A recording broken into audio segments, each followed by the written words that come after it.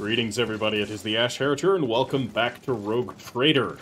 I hope you're all doing well on this fine summer. Are we in summer yet? Can summer be over yet? I don't know. I'm pretty done with it. But anyways, here we are. Yeah, I agree. Argenta, I agree.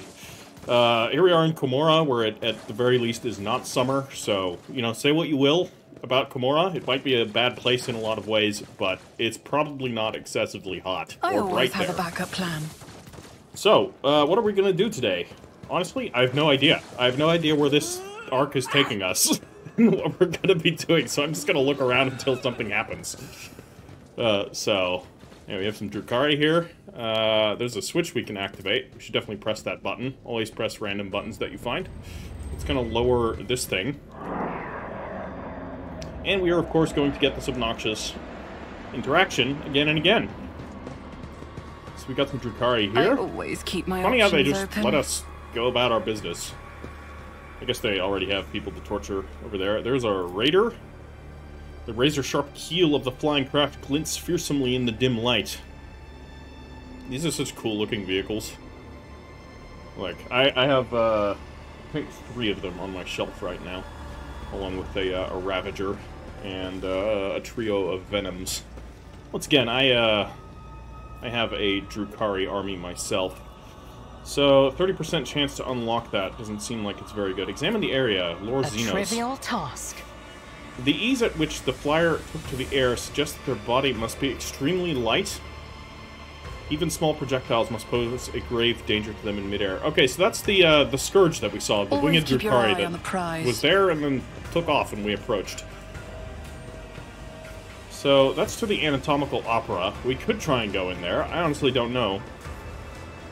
We can activate this switch. Again, I don't think I want to do that with only a 30% chance, because I don't know what any of this is going to do.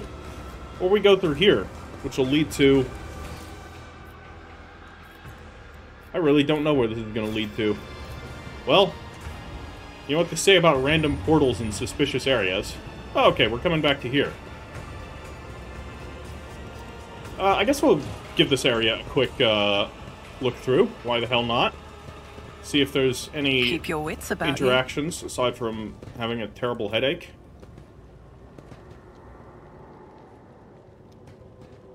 A hideous pile of corpses is giving off an insufferable stench, as hideous piles of corpses frequently do. Alright. What a lovely place. So I think this is just going to lead us back to our lair. This is indeed where we just came from. Right? Yeah, alright. So this just loops around. From the looks of it. That's portal to the Anatomical Opera, and then the lift to the Mangled Sector. You know what? Let's head down to the Mangled Sector.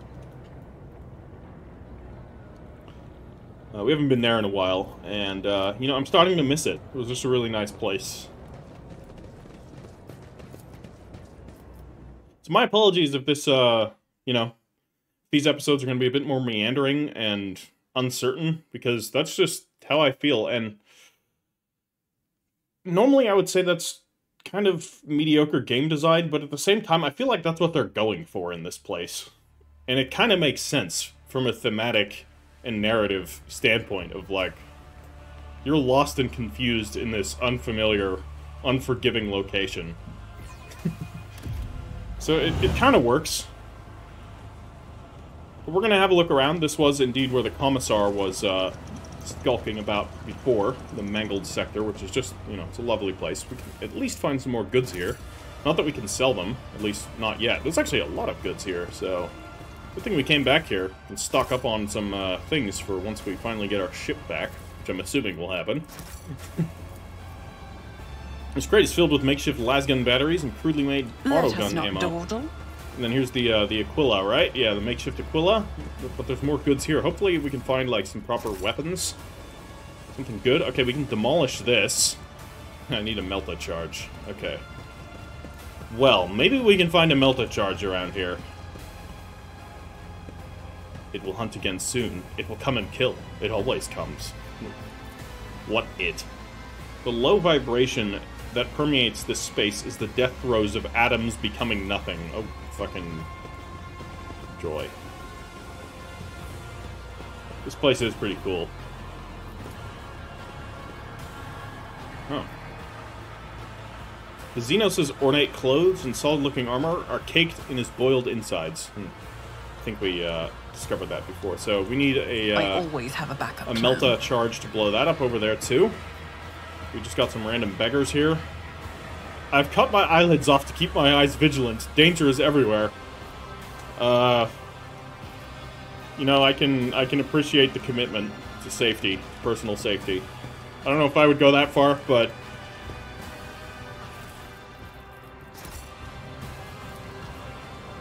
whoever tried to settle in this vile place, their fortitude did not carry them far. Are they dead? They look dead. What's this guy doing? Oh, he's also cut off his eyelids. Alright, so it seems to be a little bit of an epidemic of self-inflicted eyelid removal. Experience. Nothing matters more. Some more goods over here.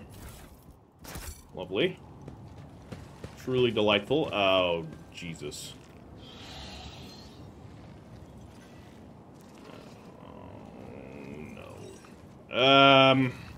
This warrants a save. I know what that is. Just gonna save down here. That is a Chronos parasite.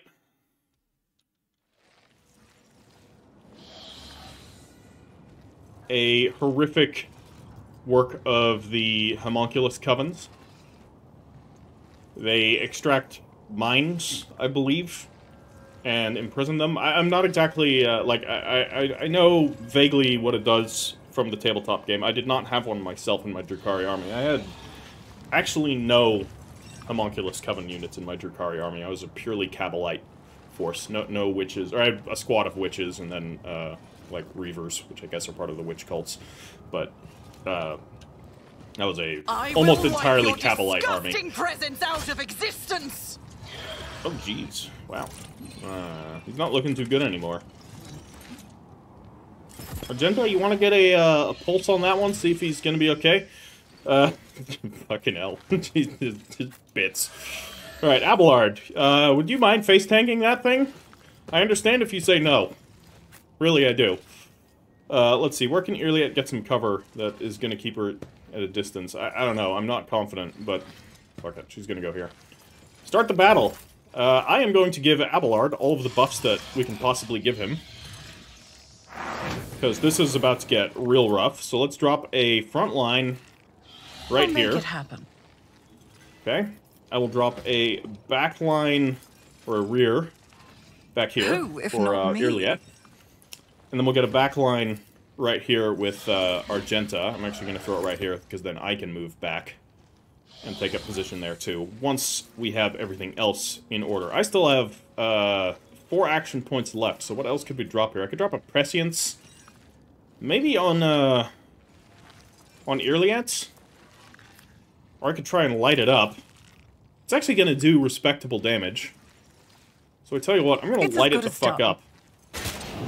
Alright. And then with my... I still have a bunch of actions left. Make it happen. But let's give Abelard a turn so that Abelard can get in there. Because this thing's going to go next, and I would prefer it to be entirely focused on Abelard, where Abelard can get terrain. What do you mean he can't charge? Okay, so he just can't move. Well, that is most problematic. Because I definitely wanted him to move. Oh, he can't charge because he doesn't have a melee weapon drawn. Of course. And he still can't charge, because we don't have a good angle. Shit. Okay. Oh, boy. Oh, boy. Then I tell you what, this was a bit of a waste. However, there's still things we can do. We can ensure that... We can't scream through this, but we could shoot through it. Alright. Can I still shoot through it with this gun? I sure can. Well, I can at least get its attention. It'll take both of its action points, or both of Abelard's action points. Hey, you know, 21 damage is 21 damage. And drop a brace for impact, because this thing's going to be on us in a sec. I just hope it goes for him, and not for Cyrene. Because Cyrene ain't going to be able to do very much against that thing. I'm going to drop a Prescience on Irliet. Who if not me? Buffing up her intelligence and perception are both going to be good. I'm sorry that there's no music here. I don't know why there isn't. Okay, devitalization. Yikes. Just a minor setback. You should have fought better. Oh my god. We are fucked. We are so fucked. Oh no. He didn't stand a chance. Oh boy. Alright. It's gonna kind of be down to us to take this thing down in one turn then. Which I don't really relish my chances, to be fair. So, what are my angles on this thing now? I do have a bolt gun. I could shoot there. We have a 0% chance of hitting it, which is not the best odds I've seen in my entire life. But if we were to run here, for example, we would have a 15% chance of hitting it because of Cyrene in the way. Shit. Alright, I'm gonna run here. I'm gonna run here. I'm gonna run even closer. We're going in close. Be the fire in my heart. Okay. I could even move closer. Then we can get a furious recital. And I'm basically just gonna unload it on this thing at point blank range. First, we're gonna drop a confident approach. So I'll be getting some extra damage, I think, from the range bracket that we're in, and then it's just gonna do fucking nothing. Oh my god. Ugh, man. Well, we'll be able to at least get away from it. Faith without deep. Damn, that was not as effective as I would have liked. Well, I'll do it. There's always wildfire. So, we'll get some work done. For you, my emperor! It's still not looking good. As the emperor commands, I act. Okay. So then I retreat as far as I possibly can, I think. We retreat all the way into this corner here. I'm going to retreat all the way into this corner here and hope that something else is going to, or that it's going to attack Cyrene. Cyrene's the least useful one right now, I think. I honestly don't know. Alright, then we can dash even farther away. And that... I can throw a grenade. I should have done that. Actually, I can still do it. Alright, so I could toss this gas grenade. I'm gonna potentially create a toxic zone, which I'm gonna, you know what, I'm gonna do it. Is worthless. There we go, 1 whole damage. Alright, Irliat. It's basically, I think this is more or less, this fight's gonna be down to you. So, you're in cover. Do you have line of sight? Quickly give that a look. We do, and we can shoot it, so that's great. Perfect spot. Aim for the opening. It's got an opening. Great, we don't need to do that. Poised to strike. Absolutely. I am not your Xenos pet. Stack monkey. all of the buffs. This Elusive Shadow. Is beneath me. Drop some analysis on it.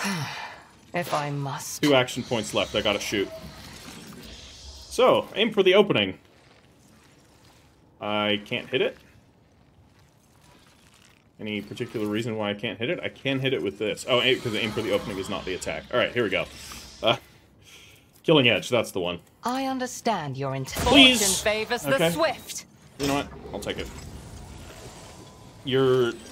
I'm still standing. Oh my god. Just bear. You cannot change this path. It's just deleting us 1 per turn. Okay, I got an action point left, so... I'm gonna in my sights that fucking thing. Serves your cause. So that at least when she gets another turn... Alright, what's it doing? It's coming this way to go for Argenta.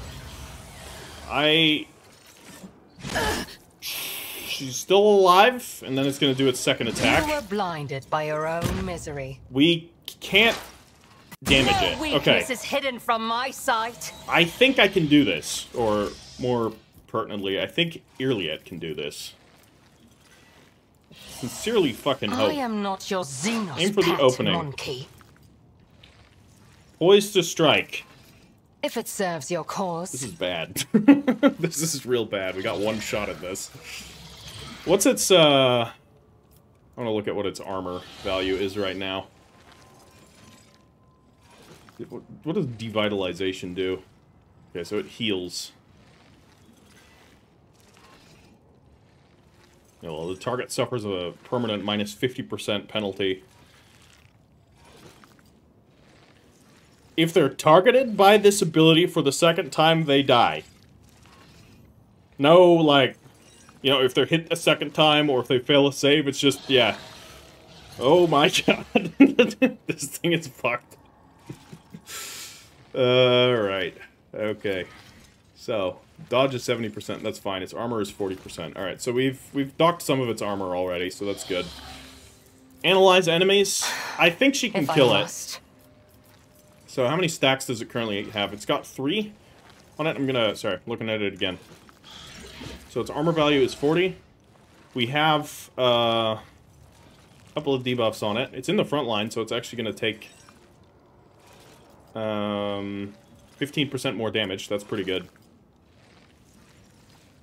Okay, minus 10% armor, and then the exploits are going to increase by her perception bonus damage. Or we do an exposed weakness, though that's going to cost her an action point. I don't know if it's going to fucking matter, to be fair. No, I'm going to elusive shadow this. Your intent. And then I'm going to shoot it with Killing Edge and pray Kayla Mecha came. Oh my god. Okay, the biomechanical creature is flailing its limbs faintly. Its body is broken and bears the sign of combat, but it seems no one is planning to repair it. You can see the glistening flesh under the cracked carapace and the bunches of wires that permeate it. The armor plates rise heavily, and the creature emits a wistful, creaking sigh full of regret. Do we examine this fucking... Yeah, let's talk to it. Can you understand me? The creature emits a series of wheezing sounds. Was it an answer? Moans of agony? Or just the normal rumbling of its mechanisms? There is no way to tell. So this thing is like pseudo-organic. This was once a person, or potentially multiple people, all fused together. There's like vestiges of their consciousness are still active and in horrendous agony inside this thing. What are you? The creature responds with a series of choking and snarling sounds. After a moment, as if realizing that its language is not clear to you, it extends a fighting limb in your direction in a menacing gesture. The message is clear. I am a warrior. I am a killer. This is an engine of pain, Elantak. An executioner created by the depravity of my twisted cousins, living flesh fused to a mechanism whose sole purpose is to inflict as much pain as it can. Iliad's face is contorted with bitterness and disgust. The Dark Ones are caught in a cycle of torment, desperately seeking pleasure in the suffering of others. This machine is but an instrument of their endless desire, a symbol of what they are willing to do to slake the thirst and fear that consume them. Let's end the usual exchange and finish the creature off. Dead it is! And we have received... Is this a fucking splinter cannon? Oh my god. I don't know where we would be able to find one of these in this game. Oh, this... I just, like, every time we discover new things, like new weapons and everything, the profound urge to just, like, start up a new playthrough to run in the background. You're not going to cargo. Absolutely not. You, though, I'm gonna hold on to this. I don't know. I feel like this might be useful. This should be Kronos, not Chthonios, or Chtonos. Is it? Actually, maybe it is Chtonos. Maybe I was just auto-correcting it Kronos for the last 15 years in my head. It's possible. My brain is known to do such things. The Kronos is a xenomechanism that devoured its victim's suffering and converted it into energy. I mean, you never know when you need a battery, right? Like, you know, what if fucking Cyrene's Sonicare toothbrush runs out of battery? What's she gonna do then? He's gotta brush her teeth. Alright, Enthralled Marauder. I don't think he's looking too good. What did he have? He had some heavy leather armor, which we do not need, so that's going to there. And there's some goods here, which we can lure Xenos to open, which Iliad can theoretically do. Always keep your Unfortunately, eye on we've got to prize. demolish our way to get there, so... It is saying Chtonos here, so I'm assuming that I'm actually Compared wrong. to naval service, that was barely a challenge. So, that was horrible.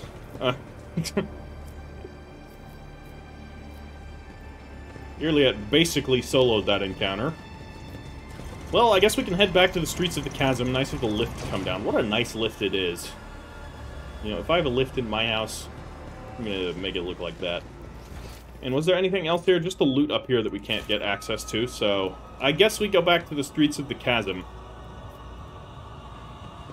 But so that was cool. I wonder, like, if that was just an encounter that happened because we went back on a different time, or would we have been able to encounter that later and maybe had an easier fight if we had more of the party present? I feel pretty good about taking it out with just the 4 of us. Or, realistically, with just 1. The other 3 people were just 1-turn delaying actions. The thing is fucking horrendous. So if it uses devitalization on the same person twice, they're just dead. So that's something to keep in mind for later.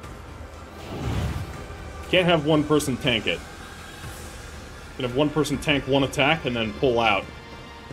So this is now goods here again. Interesting. I feel like the goods are there money to replenishing. be made? Okay, so that's going to bring us to the Anatomical Opera. But because I've been told to really make sure we backtrack a lot, and always kind of look and see where we are, what we're doing. Make sure we're not missing anyone or anything.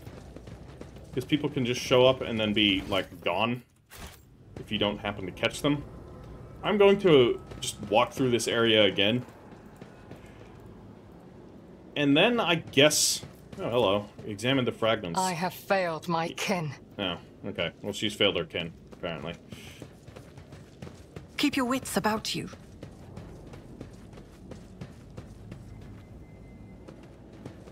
Okay. More goods, indeed. But that's not a high chance of success here. Okay. So... I have no idea what these switches are going to do, but they might open up different areas. This is going to bring us to the arena. I think we should go to the Anatomical Opera first. Oh, hello. We can't get to it without activating this switch. Presumably. Right? Yeah. Damn it.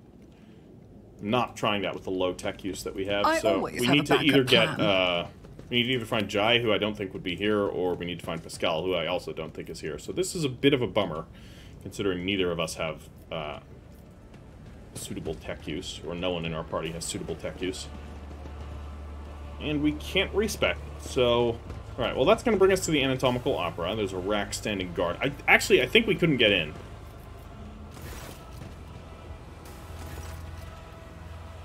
Oh, right. Meet. The Master ordered that you be let through. When you approach, a few augmetics spring to life inside the monster's bulk. An injector hisses, filling its blood with compounds that cause its veins to bulge and its muscles to swell and twitch spasmodically. What kind of creature are you?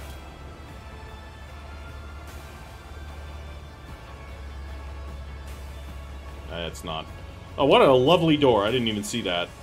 Like, you couldn't just have a mechanism... Oh, it's an akathist. Okay, that's worse. The monster snorts and puffs out its massive chest. I am an akathist, servant of Master Tervantius, his meat driver. What is an akathist?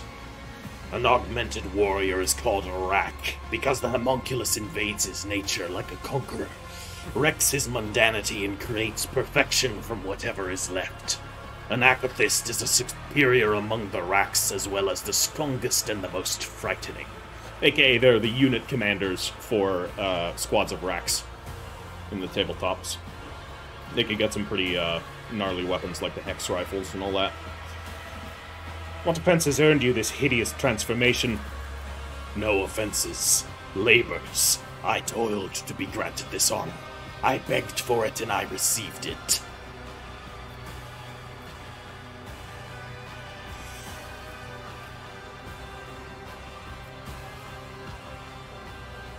Perhaps it is the only way to survive in a frightening place like this, but you have my sympathy nevertheless. It is the weak who need sympathy. I am not weak! The roar is magnified by the echo inside the helm and hurts your ears.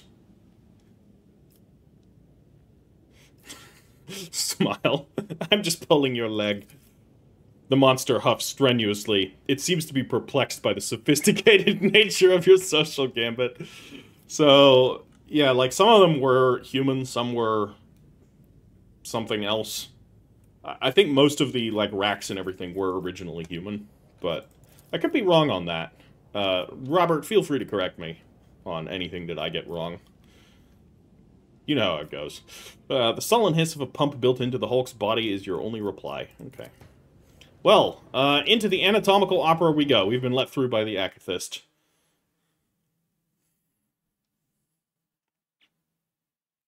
You know what I would really, really love?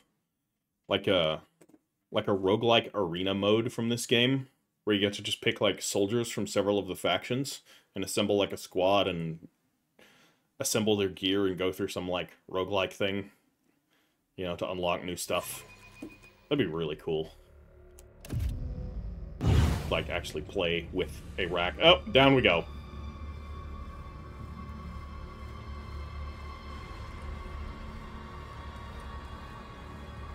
Coughing up, something. Who knows what.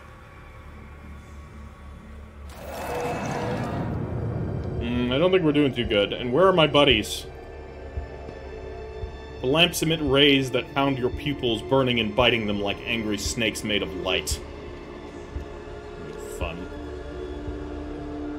Voxmaster Vigdis. Oh, shit. She's here. Helmsman Raver is here as well. Okay, so this doesn't bode well. Through the bars of the gate you are walking on, you see a bottomless abyss. It beckons you to jump in and promises an embrace softer than any feather bed in the world. Yeah, the embrace of eternity, falling forever.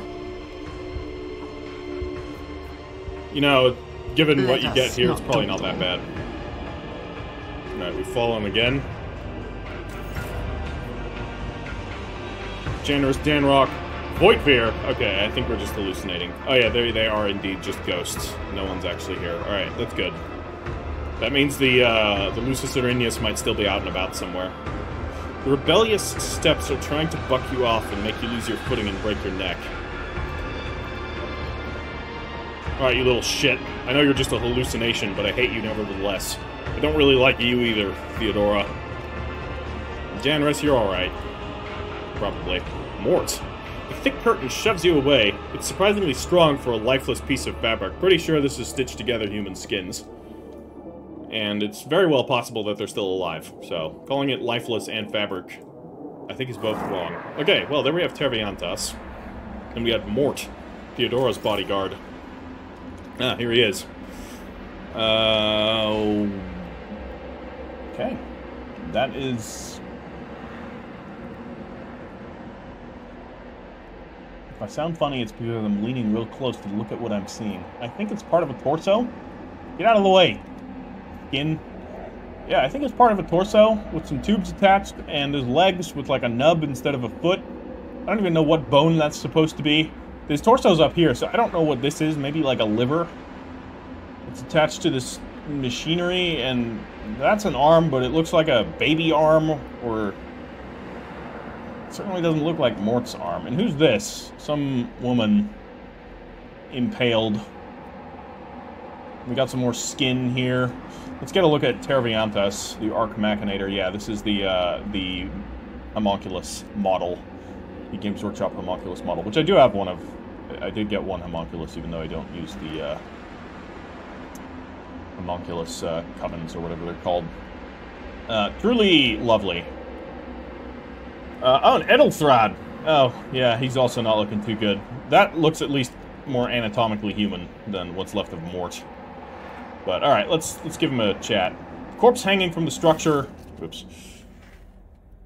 Okay, he's got art. Part of his face has been flayed away into some sort of metal side crown thing.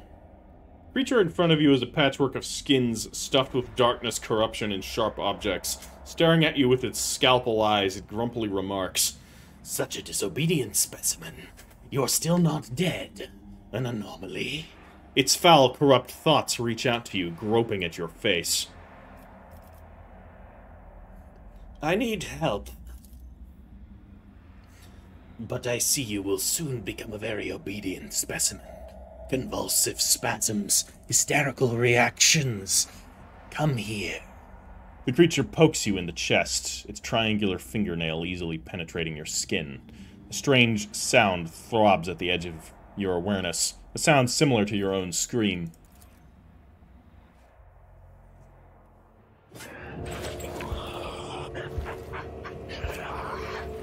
Ow. A grotesque, spider-like figure looms over you. Its limbs wave frantically, chittering and clicking as they rip something apart and then stitch it back together. And you realize its canvas is your flesh. The Xenos' gaze is indifferent, and his low voice echoes through the room. The sample has been extracted. The specimen is alive. Body and mind expected to function within normal parameters, monkey. I'm gonna examine the Xenos. There's something fundamentally wrong with the Xenos' silhouette and its twitchy, abrupt movements, and it sets your mind reeling in disgust. Each of its mechanical tool appendages seem designed to be as sickening and horrifying as possible. What happened to me? The control worm in your nervous system detected my proximity. It signaled it was dying by injecting a lethal dose of hallucinogenic euphoriants into your bloodstream. A resourceful individual. That thing in my head is your pet. The Drukhari holds up the pale maggot, the same one you saw in Marajai's hands. As you watch, the tool appendages perform a swift dissection. The maggot's flesh bursts under the scalpel like claw and blossoms into a disgusting, slimy flower. The Xenos' slow manner of speaking creates an unnerving dissonance with the frantic movement of its limbs. That's very cool. I grew this specimen specifically for you, monkey. During your interrogation, it intoxicated your feeble senses to limit unnecessary resistance. What a curious experiment it was. I usually extract control worms from specimens posthumously. You possess some degree of bodily fortitude. Did you eviscerate, or do you eviscerate everything you lay your hands on? Evisceration is one of my most respected arts. One aspect of my most respected art. His scalpel fingers scrape together with a hushed metallic shriek.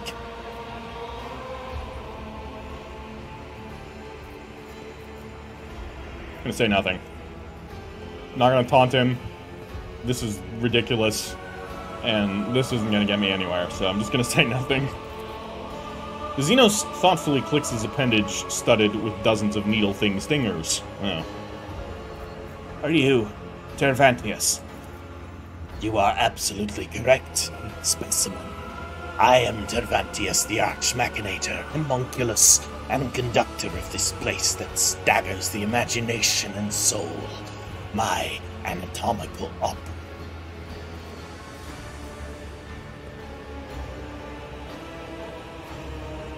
No point in...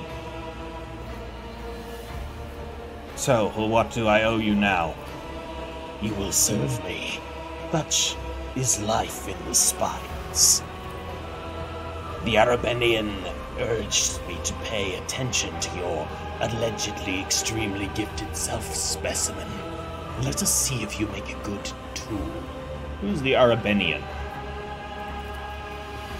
Same as you, little moth. The Xenos points a mangled limb towards Irliet. Unless, of course, the darkness of Comorragh burns you as fast as the others. What does this mean, homunculus? Who knows, Asuriani? Who knows? What exactly did this Arabenian tell you about me? The Xenos lets out a strange sound that almost resembles a scoff. This information should not burden your undeveloped mind. The Arabenian told me enough to give you the chance to enter my anatomical opera. That is all you need to know. I am assuming it's Nocturne of Oblivion that he's referring to. You, a Drukhari, would do business with a human. How remarkably open-minded. Do business? The homunculus looks puzzled. I will do no business with you. I will use you. You survived in the arena, which means you have uncommon parameters for your kind. You are a lesser organism, true. The towering heights of my wisdom make it difficult to distinguish between your inferiority and the inferiority of most of my kin. Then what do you want from me? You will return to the arena of the Fated Thirst. You will kill a few of the witch's fosterlings for me. You might even spill the blood of one of the blood-stained proselytes. The homunculus looks past you as he delivers his imperious speech. They are long overdue a small lesson in humility. They have forgotten their praise. They lack respect. They do not appreciate my work. They fail to recognize my authority. Still staring into the distance, he continues to list his grievances with maniacal thoroughness. God. Now, speaking of which, there they are, along with Marazai. There they come. The homunculus makes a snapping sound. Here comes the Abyss and his fosterlings. The leader of the blood-stained proselytes has paid a visit to the Anatomical Opera. Take this opportunity to study them properly. They won't dare touch you here.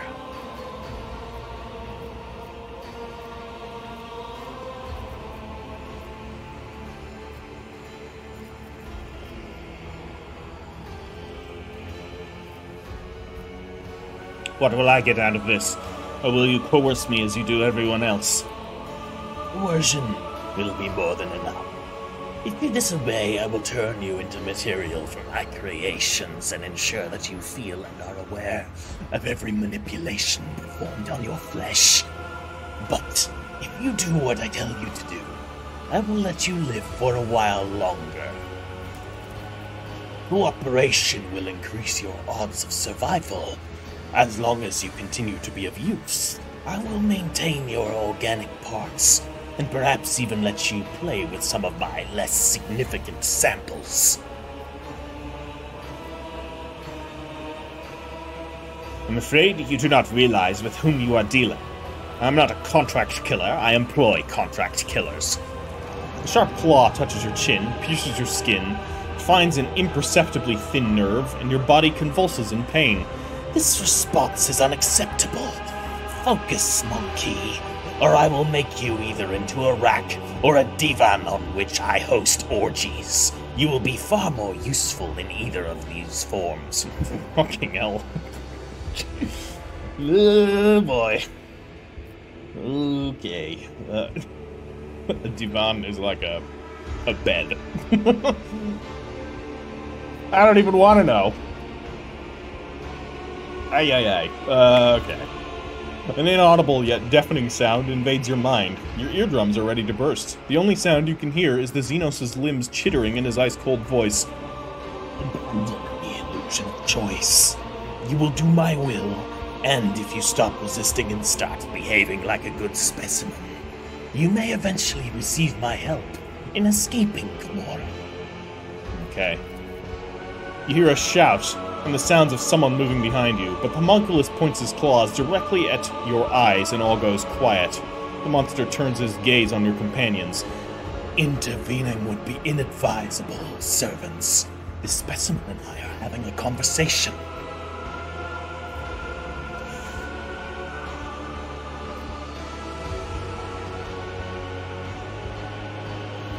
I'm gonna silently endure the excruciating pain. Are you trying to be resilient? The Xenos' smile grows wider. Do you wish to put my talents to the test? You have not the slightest understanding of who stands before you. I am the choir master of agony. A second claw, this one tipped with a thin and impossibly sharp needle, pierces your forehead slightly above the bridge of your nose, reaching through bone as easily as through air. For a few moments, the needle wanders inside your brain, causing strange sensations through your body, and then you feel as if the bones of your skull have begun to contract, crushing your spasm-ridden brain from all sides like an ever-shrinking cage. The world becomes a swimming blur, obscured by a veil of tears, and you hear a strange ringing from somewhere far away. Most likely, your own drawn-out scream. Okay, God, I don't think we can take him. Unless what are the chances the witches help us? Probably not, right? I will kill whomever you want to stop. Good specimen. He pulls his claw out of your flesh, and you notice a heavy drop of blood hanging from it. Very responsive to instimulable. Obedience will be rewarded. Take your crude gear with you. I abhor such technological banality, but a creature as undeveloped as you may find it of use. You hear one of the joints in Teravantius' arm click. Once you are finished with this, go and look at the ones who will be your executioners when the time comes for you to die. Oh, are we actually getting all of our stuff back? Oh, wow. Yeah, I think this is all of our stuff. Or at least... Yeah, this may well be our stuff. Yeah, look at all these things. Oh my god. Alright, this is pretty clutch. I'm taking everything we got here, except for the reinforced Cavalite armor, because we already got some of that. Right? Correct. Oh my lord. Alright. The sheer primitiveness of your technologies. Go, specimen. Deliver Teravantius' message of blood to the arena witches. The homunculus gestures imperiously at the exit. I would like to speak to you about a member of my retinue who was delivered to you. Which specimen in particular interests you? I want Idira back in my retinue. I want Heinrichs back more, but I've been told I should get Idira back first. Ah, the volunteer specimen. I equipped her with an experimental device to isolate her mind from the veil. The specimens perform menial tasks around the laboratory and serves as a willing source of essences. She is allowed to choose her own torment, be it fracturing her bones with vibrowaves, placing herself inside a capsule of extreme heat, implanting an electroscarab under her skin, or shutting off the psi stifler. Not once has the specimen chosen the last option.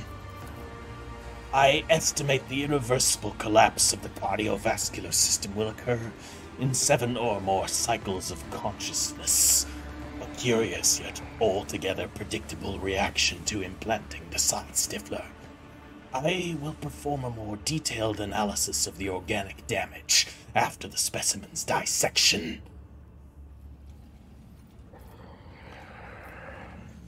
I'm looking for Heinrichs, my companion.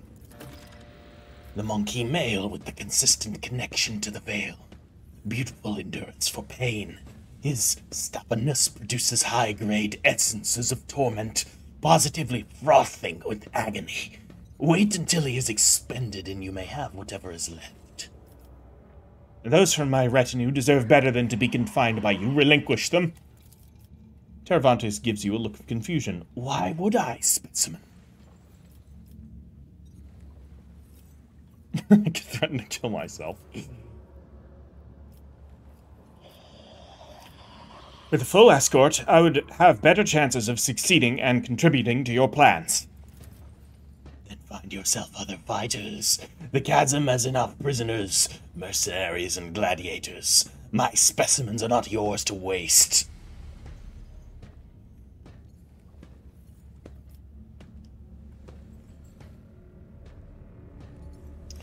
I'm gonna kneel. I recognize your power over me and beg you for leniency. Teravantius smiles acidly. Very well. I will release one specimen. As for which one it will be, the choice is yours. I'm gonna take Idira. I'd rather take Heinrichs, but I've been advised to save Idira first. I think, judging by what he said, that may have been a kind of a cryptic warning that if I don't save Idira after a certain amount of time, that she's just going to be permanently dead. And as much as she is a liability, I still want to, like, proceed her quest line and learn what there is to learn about her. She's still an interesting character. I'm going to take her. And in any case, having another diviner might not be a bad thing, since we're so gypped with stats. That getting those, you know, making sure we get all the early buffs, and she can use a couple of, you know, offensive abilities as well. I'm gonna take her. A sadistic smile is playing on the homunculus's lips. Yes, I wonder what effect this will have on the rest of the specimens once they learn of your decision. Cervantes dismissively throws you a tiny object. This is the key to the device worn by the volunteer specimen. The one that suppresses our connection to the veil. I wonder if it's already caused permanent psychological damage. No matter. You will only require the key if the specimen resists.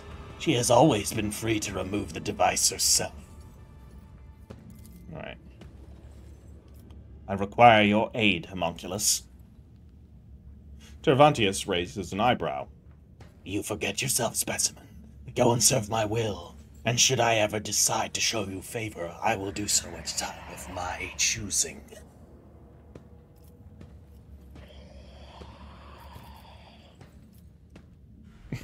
There's no deal here. My success benefits you. It is reasonable for you to help me. The homunculus waves you off in irritation. If you are unable to make yourself useful, I would rather wait for you to die and find myself a better tool. You should be worthy of my attention, not a drain on it. Is there anything I can offer to repay a being of such brilliance for the attention he may graciously grant me? Let's try and manipulate him by appealing to his apocalyptically large ego. Cervantes' smile is a strange combination of contempt and pleasure. Your possessions do not interest me. If you had something that could intrigue a master sculptor such as I, perhaps a remarkable piece of organics, then I might grant you a few short moments of my time. If it is a sacrifice you want, artisan of flesh, I am ready to offer myself as one. Iliad's voice vibrates, but she keeps her eyes locked on Cervantes. Will you take my flesh? Oh wow, she's actually offering to sacrifice herself for me. I would not have expected that. This proves her loyalty beyond any shadow of doubt at this point. Makes me definitely feel good about forgiving her. And of course... Yeah, I will take more than flesh. I can extract something far more valuable from a single shred of your organics. The homunculus smiles unnervingly. This does interest me. I will not remove much of her. Her functionality will not suffer.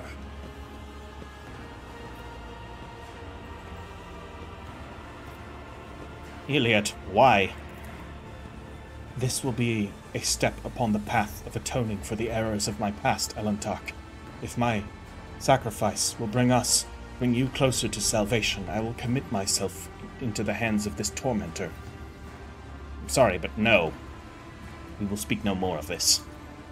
Iliad frowns, and you catch a strange look in her eyes, a mixture of sadness, relief, and shame. Aww. Cervantes shrugs, then a spark of curiosity in his eyes fades. Okay. I must take my leave. I don't want to know more about his craft. With a weary sigh, the homunculus turns away from you, his knife-like fingers making an unnerving scraping sound. So we have to now go into the arena and kill some people. I always keep my options Idira's open. here. Where's Heinrichs? He was standing here too, wasn't he? Hopefully he's not that guy on the table, because he's not looking too good. But we can get Idira back. Idira Salas is staring at you as if she has seen a ghost. There's a strange, eerie-looking device on her head. A tangle of myriad thin, translucent threads coiled in elaborate, sickening patterns on her temples. Many of those threads penetrate the skin of her face, neck, and clavicles. Lord Captain, you're alive. Idira, what are you doing here? Actually, I'm going to say this. I am, and it is good to see that you live as well. Oh yes, I live, Idira giggles. I've never felt so alive. That's not good. The longer you look at Idira, the more strange details you notice about her appearance. The odd, earthy tones of her face, the fine purple veins around her parched, cracked lips, the strange change in the color of her now lusterless eyes. An unpleasant sense of wrongness comes over you, as if the woman standing before you is not quite alive. What have they done to you? They set me free. Idira looks you in the eye and smiles feverishly. Free from the fear. Free from the pain. From them, from the whispers. They cut off her warp connection. When they captured us, I don't remember much from back then. I remember the shackles that burned whenever I heard a whisper. I remember injections that made my body go numb. I remember them dragging me away from you. They took an interest in Heinrichs too. He almost fought his way out once. The new masters were amused. Idira ducks her head and bites her lip. Then I wound up here at Master Tarvantius's mercy. First he studied me, poked me with needles, and opened up my head to get a look at what was inside. But then he made the voices stop. He made them stop. Cyrene, I don't hear the whispers anymore. How did he make the voices stop? With this, I think. Idira touches one of the tubes on her head. It hurt when he was putting it on. It still hurts, but I'm used to it now.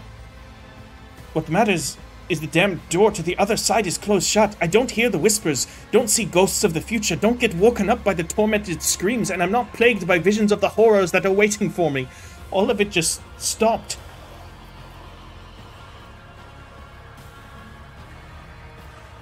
So, remember, if she keeps that on, she's gonna die. Does that mean you cannot use your powers anymore? I can't, and good thing too, Yeah, I mean, that's true. I think the Xenos are terrified of human witches. Why else would they keep me half delirious and out of it? Or do all these things to sever our connection to the warp? They're scared, all right, but they don't know how else to fight it. Yeah, she's got a point there. We can use this. This isn't right, Idira. Whatever he did to you, it's perverted. Perverted? Huh? Like you'd know what it's like to be born a witch. Excuse me? To have your name cursed by all and sundry since childhood, to live as a worthless, dangerous freak whose only use is to become someone's pet?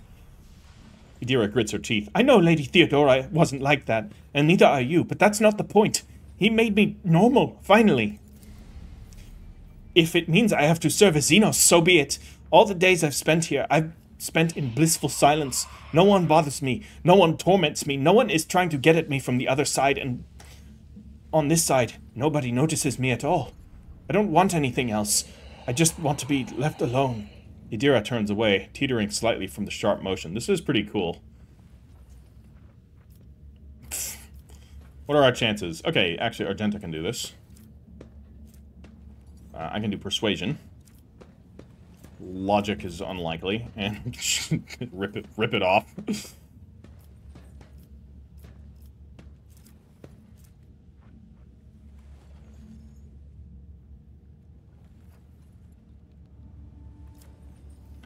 I think this is the best action here, Medicae.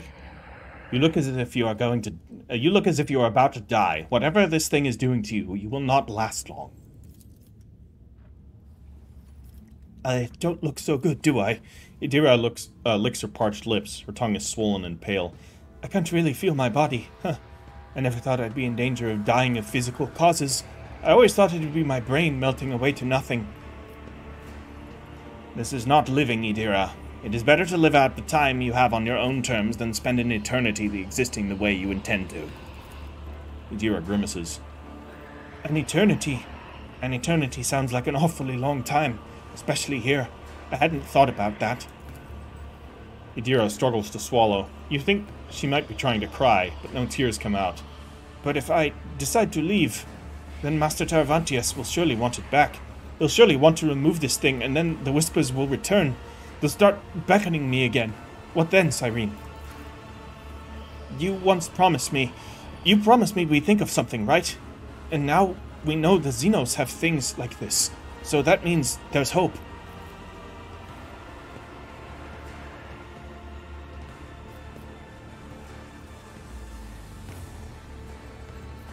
Don't think that's going to convince her. That might. She seems focused on this thing, but yeah, I think this is the best option. Perhaps we can figure out how that thing works, but we will need to remove it first. Idira's eyes light up. You're right. Once we're home, it'll be a cinch to find some Xenotech whiz to make sense of it. Probably not. But as long as it gets it off of her for now, I think that's good enough. Alright, that's enough of me running my mouth. It's time. She grabs the device on her head with both hands and begins to pull. The color instantly drains from her face, her eyes bulge, and she bites her lips so hard it starts to bleed. With a sharp sound, the tubes slip out from under her skin, spraying blood mixed with some foul-smelling ochre-colored slime, and the device detaches from Idira's head. She lets out a piercing cry, her head jerking back from the pain, and the delicate device clinks as it shatters into tiny fragments. Oops. Well, this is awkward. Idira forces a laugh as she looks at the shards on the floor. Looks like the Xenos are right to call us clumsy animals. Oh well, since it's decided. She shoots you a look of vicious glee. Might as well go out with a bang. Lead on, Lord Captain. Okay. You know what? I like her a bit better now. Yes. Okay, let's level her up. Yeah, unnatural luck. Sounds good. Do it. Just thematically makes sense for her. Okay, here we are. I now have a party of 5. I would like to get Heinrichs back. The chute sends spent materials to the corpse dump. Materials such as you. Aw, thanks, game. What's going on here? You vividly remember lying on this table and watching mechanical pincers tear through your flesh. Ah, always a pleasant memory. Ulfar! Oh, hi! You're the Space Wolf. Bars on the cage are sturdy enough to stop a tank, or the fury of a post-human. Yeah. Let me talk to him. We sure can. Oh, to see them cut down.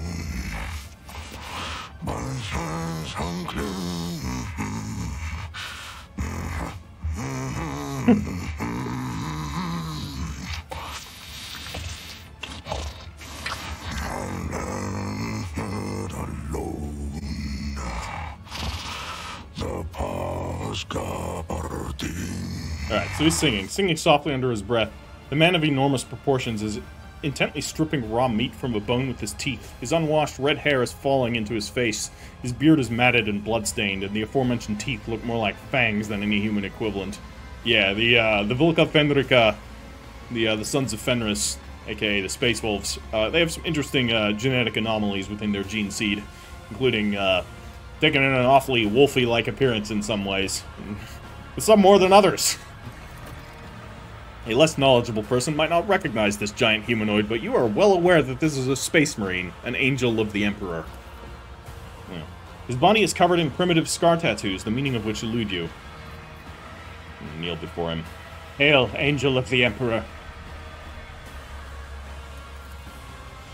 A red brow quirks upwards slightly, in approval it seems, without breaking off from his meal. He nods at you. For an ordinary human, such a show of regard is a high honor. Yeah.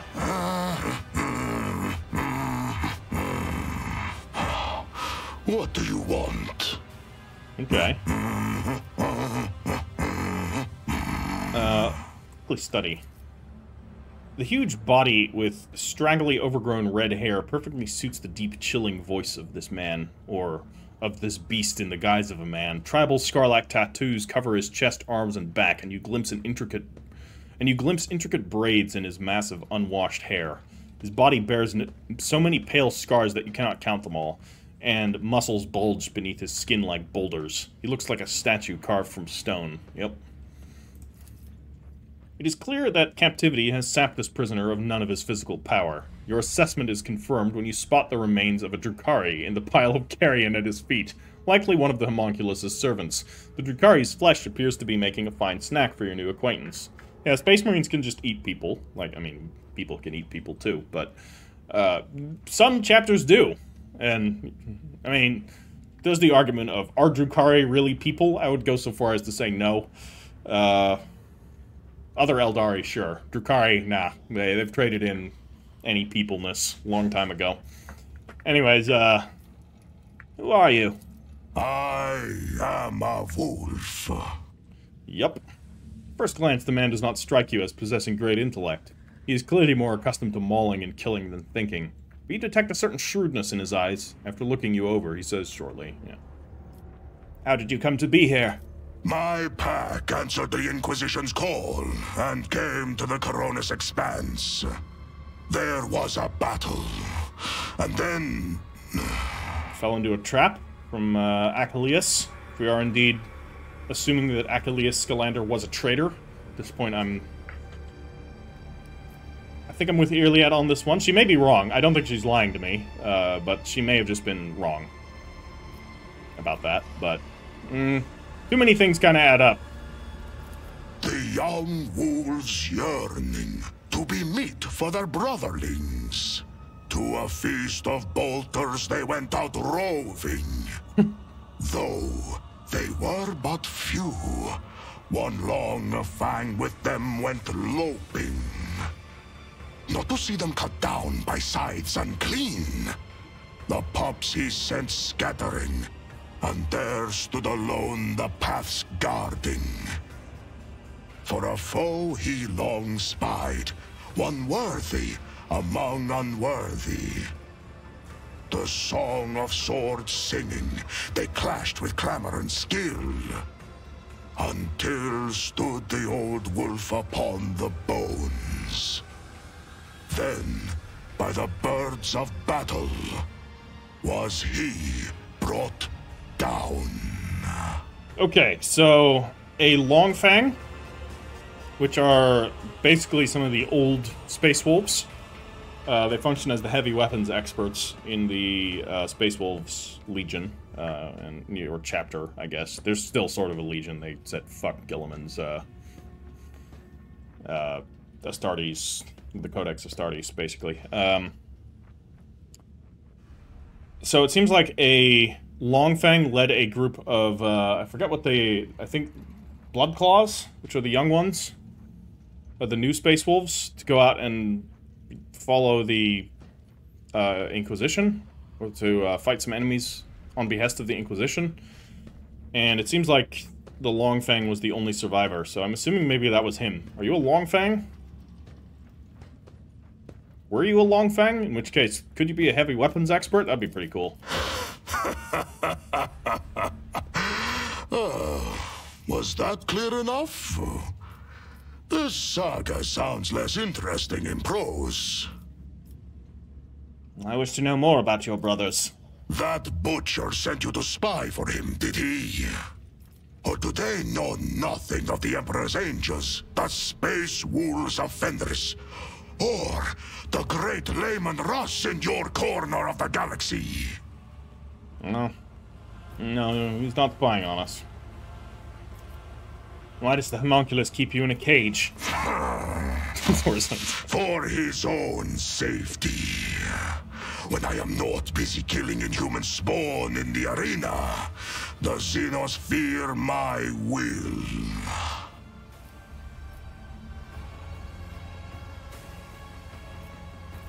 I want to help you. Who are you to offer me help? You stink of Xenos. I see you are on friendly terms with them. You are not sitting in a cage, and you smell of someone else. Someone spiteful and cunning. You cannot help me. You must be planning an escape, yes? And why do you want to know? Can I answer that? I can't answer that. That's unfortunate. I have no more questions. Alright, he's eating more of the dead Drukhari then. Let's listen closely to the song the prisoner is singing to himself. You do not know the language. The sound seems crude and mangled, but not entirely lacking the harsh dignity of a form of Gothic, while also sounding similar to the rumble of a landslide, sharp, choppy, guttural phrases tumbling forth in a harsh rhythm. Ooh, we could attempt to join in the singing. That'd be pretty cool. Succeed. You close your eyes and enter the flow of the song. Like slipping into a fast-flowing mountain river, words rise up naturally in your mind. And they are not the same ones sung by the prisoner, but you sense their aptness. Verse flows from your lips, full of surprising poetic metaphors and bloody details of a nameless hero fighting monsters under the light of unfamiliar stars. You are the one who has supped the mead of the Skjalds, I see. In the long haul, some of my brothers will be eager to tell you of their exploits so that you would sing a saga of their deeds. Alright, well that earned his respect. We're not going to say this because we're absolutely not going to assume that a space wolf is going to serve us. Let's step away for now. Is there come money back to be later. made? I don't think we're going to be able to get him right now. We got some homunculus minions here. Let's see what they have to say. The gatekeeper lets anyone into the opera these days. Alright, let's get out of here. I think it's probably also where I'm gonna end today's episode. We're gonna head back into the streets. Whoop. Damn it! All the hell, I already clicked on it. Hopefully it's gonna be in the log, and then I can just read it out. I really wish the game wouldn't do those.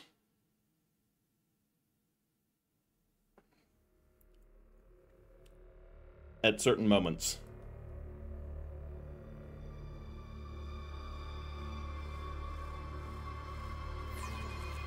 Perhaps... I really wish I hope I can see. Yep. Okay. Yeah, Mistress Earlier, the ship's crew would be less alarmed if you made the slightest effort not to frighten them, and unfortunately that cut off any response she had, but I think I've heard this one before, so it's nothing new. Anyways, that's gonna be all for today. I hope you have enjoyed it. This was pretty cool. You know, we got Idira back. We met Ulfar. He seems interesting. I predict he's going to be a companion for later. You know, there's been reference to Space Marine characters, and, you know, he's on the cover art of the game, so I reckon we'll be able to save him. Also, Idira gave us the very cryptic message. It was one of the very first conversations we had of her. She gave us this kind of cryptic forewarning message that involved a lot of the companions, as far as I'm aware. Not all of them, but at least some. But there was the red wolf on the chain, looking for a new master, and I think that was in reference to Ulfar. That's finally coming true. I guess it would be a prophecy, is what we would call that, not a forewarning. But interesting, and very cool how that's all coming together. Anyways. That's going to be all for today. I do hope you have enjoyed this episode. If you have, do drop this video a like, and the next one will be up in a couple of days. Once again, as I mentioned in my Elden Ring series, this month's going to be a bit hectic, so uploads are going to be a bit less frequent for everything. And to those of you who are watching this who also watch my Baldur's Gate and wondering, hey, are you abandoning Baldur's Gate? No, it's just on hiatus until one of these other playthroughs is done. I can functionally do 2 at a time, and these... You know, this and Elden Ring are, you know, my 2 current favorite games. I still like Baldur's Gate, so as soon as we're done with one of them, I'm going to restart the Baldur's Gate 3 playthrough. So, fear not. I'll give a recap, too, when I do that. Anyways, alright. That's gonna be all. Heritor out.